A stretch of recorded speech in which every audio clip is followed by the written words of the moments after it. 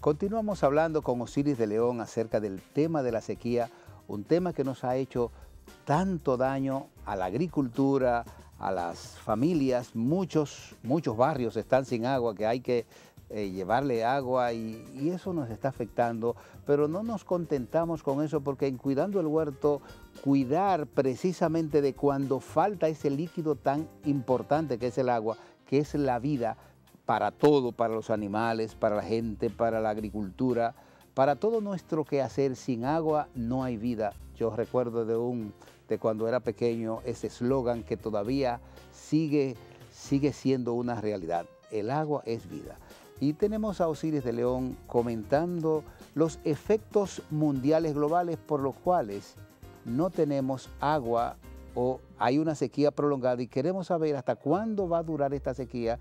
Osiris, dinos cómo nosotros vamos a poder, como país, enfrentarlo de una manera inteligente, capaz de poder decir, vamos a cuidarlo para racionalizarlo en el futuro. Y terminamos en la sección pasada viendo una presa seca, pero también con mucho sedimento, y sabemos que los sedimentos te desplazan el agua, o tenemos una presa menos útil, y ahora es un buen momento. Una cosa mala nos puede traer algo bueno, de que nos salga mucho más económico limpiar una presa. Así es, Bernabé, porque siempre de todo lo malo tú puedes sacar algo bueno, siempre. Y esa es una máxima universal que hay que mantenerla permanentemente.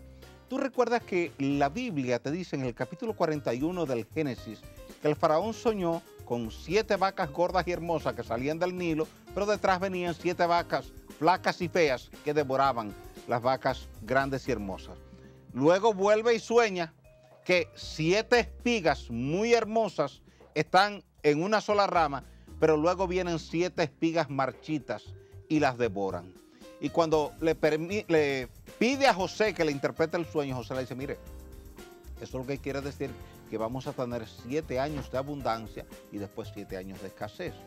Administremos adecuadamente los recursos en los 7 años de abundancia para que podamos manejarnos bien en los 7 años de escasez. Eso nos faltó en la República Dominicana. Nosotros tenemos 34 presas. Pero nosotros podemos ya saber cuándo era el tiempo de abundancia, y venía un tiempo de sequía. Lo estábamos diciendo, yo lo había dicho en la prensa, está publicado y lo escribí en mis artículos. Estamos frente a una sequía. Pero lo que pasa es que tú no tenías un faraón que te podía creer lo que tú decías, eso como a José. Había un faraón que decía, oye, pero ¿es verdad eso? Sí. ¿Y cómo es posible? Sí, porque Dios lo dijo. Claro. Y entonces, pero no, aquí no había un faraón que te interpretara y te dijera que eso iba a pasar. Claro. Pero ya está pasando. Estamos en las vacas secas ahora. Entonces no administramos adecuadamente el recurso agua. Estamos en ese periodo de esas vacas flacas y ahora tenemos una crisis de administración. Si tú enciendes la radio o la televisión, lo que vas a ver son protestas. Yo veía en la televisión ayer una protesta en San Juan, donde todo el mundo tenía pancartas con unas letras rojas grandes que decían agua, agua, necesitamos agua, queremos agua. Entonces, eso quiere decir, Bernabé, que nosotros como sociedad tenemos que aprender a administrar el recurso agua.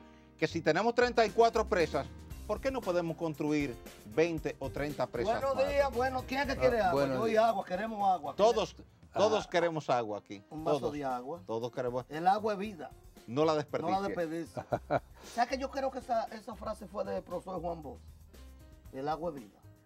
Yo no sé quién fue el autor de la frase. Sí, lo cierto es que la frase está en el corazón del pueblo dominicano. ¿Quién gasta el agua? La gente. Sí, es verdad. Entonces, ¿quién la desperdicia? La gente. ¿Sabes que yo tuve un pleito con la mujer mía? Oiga esto, ven a ver. Desde que uno de los niños va al baño, ella quiere bajar de una vez a orinar. Una orineta de un niño de una vez a bajar el inodoro. Un inodoro grandísimo que coge como 8 galones de agua. Yo digo a ella, no desperdicie el agua, que hay una escasez de agua mundial. Entonces tú no puedes, como que tú estás en los años 40, que había agua abundante. ¿Cuántos ríos se han secado de los años 40 para acá?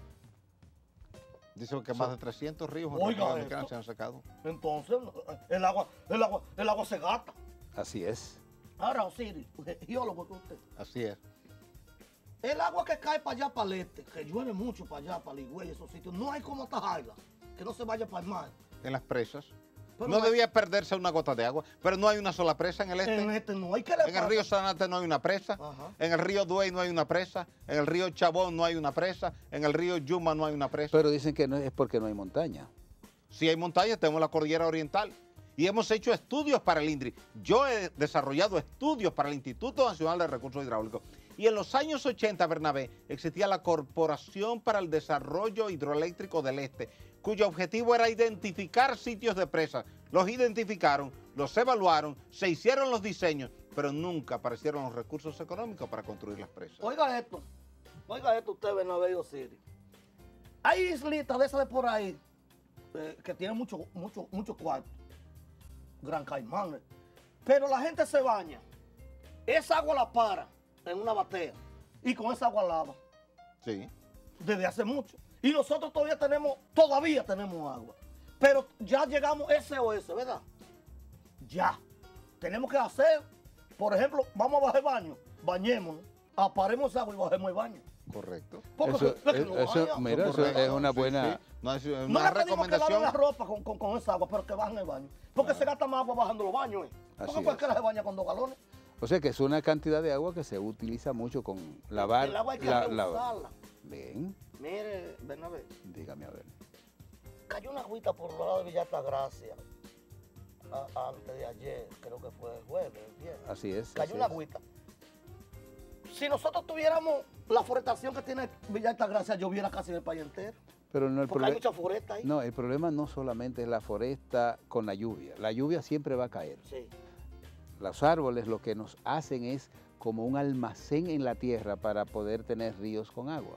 Ese es otro elemento. O sea que Ahora lo es como una lo esponja. que tenemos que hacer es aprender a captar el agua y lógicamente lo captamos con los árboles. Es como una forma. Como una esponja que Es el una agua esponja, se así queda mismo, sí. y va bajando de a chingo, Así mismo, de a poquito. así mismo. Pues gracias Osiris Juan Eligia. de León, Gracias. geólogo. Y amigos suyos. ¿Y cuántos geólogos hay aquí en el país? Muchísimos. Pues yo no me lo conozco a usted. Porque los otros no hablan tanto. Osiris, es muy ocurrente Juan Eligio. Sí, pero es válido eso que sí. plantea Juan Eligio. Es decir, que el agua que usted utilice para bañarse, luego la utilice para descargar el baño. He visto también con los lavaderos de carro. Tú sabes que hay una compañía de carro que te va a lavar el carro a tu casa, pero ellos usan un cubo de agua, lavan y con un cubo de agua lo limpian. Dice, pero ven acá, ¿y cómo esto lo pueden lavar con un cubo de agua y allí tenemos que botar toda el agua? Yo creo que tenemos que regular ese tipo de Claro, cosas. lo que pasa en esto, Bernabé, es que en República Dominicana el costo del agua ha sido muy bajo. Y como es muy bajo, la gente no le da el justo valor. Yo siempre he dicho que el agua es un recurso que es valorado inversamente proporcional a su abundancia. Quien tiene mucha agua la valora poco y la desperdicia mucho. Así es, Pero quien tiene poca agua la valora mucho y la desperdicia poco. así es. O sea, si tú quieres saber cuánto vale el agua, piensa que tú solamente tienes un galón de agua para todas tus necesidades del día, para que tú veas cómo todo lo vas a administrar por el goteo. Y te alcanza. Y te alcanza. Yo creía que no me podía bañar con un galón de agua. Y uno sí se puede bañar Y con se galón de puede agua. con un baño. Claro, Sí. claro.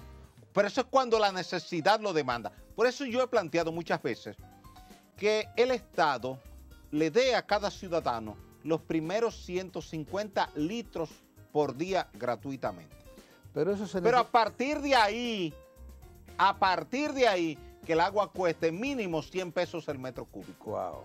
¿Por qué? Porque eso va a obligar a la gente a manejarse con esos 150 litros. Porque sabe que le da, como decías tú, del galón de agua. Da. Y que como la otra es cara, dice, no, yo no voy a... Como la gente hace ahora con la tarjeta de llamada. Sí. Te dice, llámame para atrás que no tengo minutos. Para economizar. Tú sabes que Dos minutos. eso es una educación inversa. En vez de estar haciendo campañas para hacerlo con el bolsillo. Es una Claro, educación inversa. claro. Tú vas, me cuesta más, Me cuesta voy más. a usarlo menos. Entonces, ahí, cuando tú le pones esa tarifa diferenciada, mira, 150 litros de agua son gratis para ti. Ahora, a partir de ahí, el agua te cuesta 100 pesos el metro cúbico. La gente, para no pagar los 100 pesos por cada metro cúbico, se va a concentrar con los 150 litros que le da. Le da y le sobra si lo administra bien. Entonces, ahí vamos a tener una economía. Porque aquí estamos desperdiciando, Bernabé, el 60% del agua en las redes primarias y en las tuberías. Si tú viste lo que pasó en la Núñez de Cáceres, casi esquina John F. Kennedy esta semana, justo en la división entre Los Prados y San Jerónimo. Ahí había una tubería rota, botando miles y miles y miles de galones de agua. Inundó todas las Núñez de Cáceres. Me dice que ayer lo arreglaron, pero Estaban duraron como 3 días o 4 días tirando agua y no había nadie que lo arreglara. Claro, entonces una barbaridad. ¿Qué quiere decir esto? Que ante esta realidad de que el océano Atlántico tiene poco vapor de agua, entonces tú vas a esperar en lo que resta de este año 2015 pocas vaguadas, pocas ondas tropicales, pocas tormentas y pocos huracanes. No hay buenas condiciones en el Atlántico, como sí las hay ahora en el Pacífico. En el Pacífico hace 2 semanas teníamos 5 huracanes simultáneamente, pero es por la gran cantidad de vapor de agua que hay allí. Pero ¿qué es lo que está pasando? Porque antes era en el Atlántico que se formaban y ahora están en el Pacífico. Claro. ¿Qué es lo que está pasando ahí en esa? El problema del fenómeno del Niño. Cuando termina el fenómeno del Niño, que pudiera, como él es muy voluntario, al muy calentarse las aguas del claro, Atlántico. Al calentarse más las aguas del Atlántico, volverá esa situación al Atlántico. Y tú podrás tener en un momento determinado 3, 4, 5 fenómenos meteorológicos en el Atlántico, no en el Pacífico. Pero tenemos que esperar a que termine el fenómeno del Niño en el Pacífico para que entonces las condiciones meteorológicas sean favorables en el Atlántico. Y como nosotros recibimos los vientos desde el este en el Atlántico, cada vez que se formen disturbios en la zona Caribe, entonces llegan un poco a Jamaica, un poco a Haití y un poco a República Dominicana. Si tú ves las imágenes, por ejemplo esta, mira acá, esa imagen, mira que el océano Atlántico está prácticamente seco. Sin embargo, mira todo el norte de Sudamérica marcado en rojo y el Pacífico en rojo, porque hay una alta concentración de vapor de agua. En esos sitios que tú ves marcados en rojo, estaba lloviendo intensamente. Esas son las imágenes de la situación actual en el Mar Caribe. ¿De cuándo es esa imagen? Esa imagen es de esta semana. Entonces, ¿qué quiere decir esto? Que nosotros... Una pregunta. El efecto del Niño, ¿qué tiempo dura? Si tú dijiste, bueno, tenemos... Entre 3 y 8 años.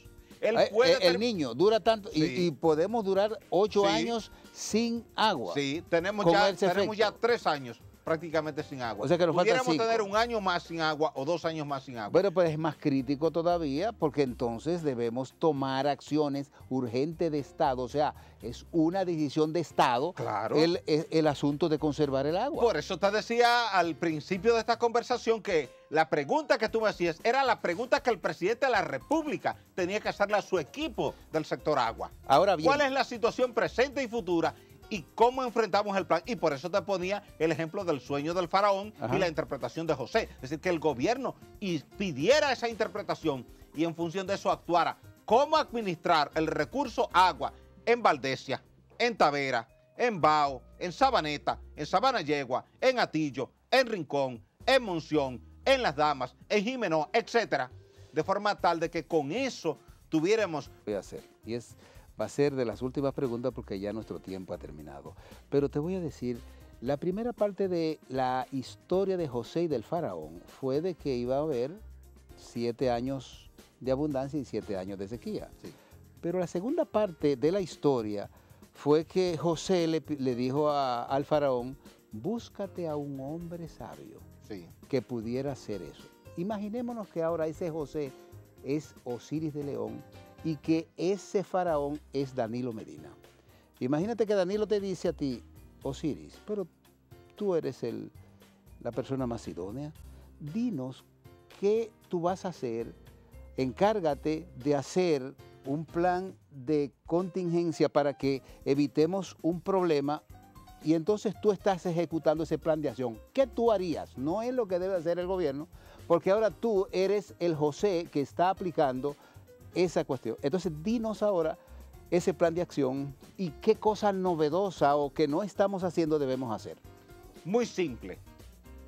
Como yo tengo una reducción drástica en las aguas superficiales, pero tengo todavía un volumen importante de aguas subterráneas, concentrarme primero en las aguas subterráneas. Okay. Ampliar los campos de pozos de Matamamón, Los Morenos, La Joya, La Catalina, El Naranjo y Brujuelas Casuí.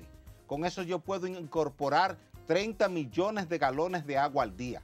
Okay. A hacer 5 campos de pozos en los Haitises, en la zona norte de Sabana Grande de Boyá, esa zona, esa franja ahí, Y con esos campos de pozos yo puedo aportar ahora 100 millones de galones de agua más al día. Oh, bastante agua, bastante. Con eso compenso. Ampliar los campos de pozos de Tavera y la presa de Bao inmediatamente, porque son las críticas en este momento, porque Valdés es la que suple a Santo Domingo y a San Cristóbal, y Tavera es la que suple a Santiago y a Moca. Le adicionaría a esto ahora todo un nuevo programa para completar el diseño de la presa de Pedro Brán, aquí, sí. Pedro Brán. Con eso tendría agua para Pedro Brán y todo Santo Domingo Oeste. La presa de Alto Yuna, que queda aguas abajo de la confluencia entre Yuna, Blanco y Las Avispas. Ahí tendría agua para Bonao, para Piedra Blanca, para Villa Altagracia y para Santo Domingo Oeste. Okay. Completar los diseños del aprovechamiento de la cuenca del Artibonito y Joca. La presa de Joca, el corte 1, el corte 2 y Pedro Santana. Que todo eso está diseñado, faltan algunos detallitos. Le daría instrucciones al ministro administrativo de la presidencia que abra un fondo tan amplio como sea posible para que fluyan los recursos. Te puedo decir un caso que me dio pena en la presente semana. La comunidad de Miches me pidió que fuera a ver por qué ellos tienen 3 meses sin agua. Fui a la obra de toma en Miches. La obra de toma está totalmente sedimentada.